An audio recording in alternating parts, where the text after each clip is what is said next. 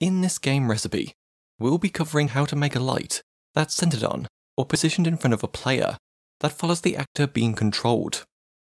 Requirements: map with a sun color set to non-white, actor to attach a light to, light placed on a map. Open the map you want the flashlight to work on. Using the timer tool, place a timer on the map. Set the initial delay to 0 seconds. Set the every interval to 0.05 seconds. Select the every timer tick trigger and then press the Edit Script button. Place a position light event. For centered on actor lights, select the light, then press the use value box for the position.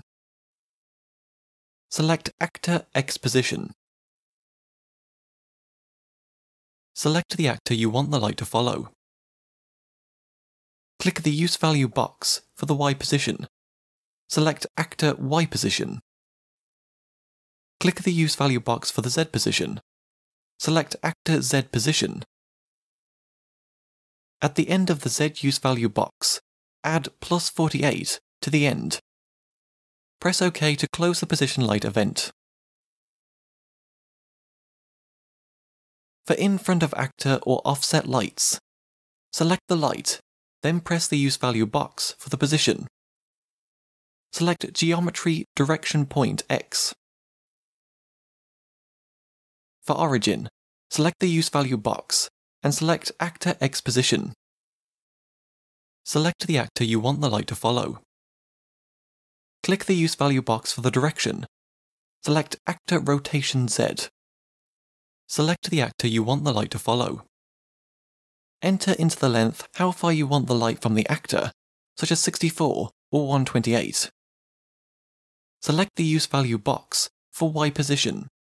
Select Geometry Direction Point Y.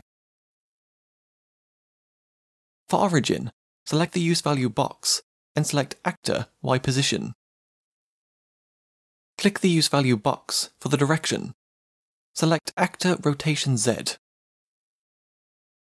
Enter into the length how far you want the light from the actor, such as 64 or 128.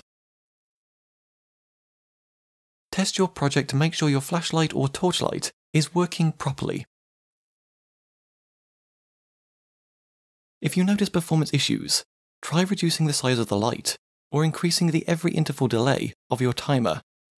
Reducing the number of lights on the map will help as well.